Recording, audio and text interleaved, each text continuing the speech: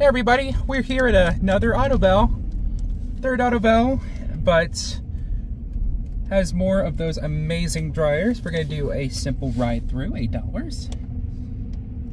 And it is even nicer, especially with the fact that this has a Hanna Sherman 3-basket mitter. But what's also cool is the dryer system, and this is also the location that NC Swatson has filmed. So stay tuned, we're going to get the ride through.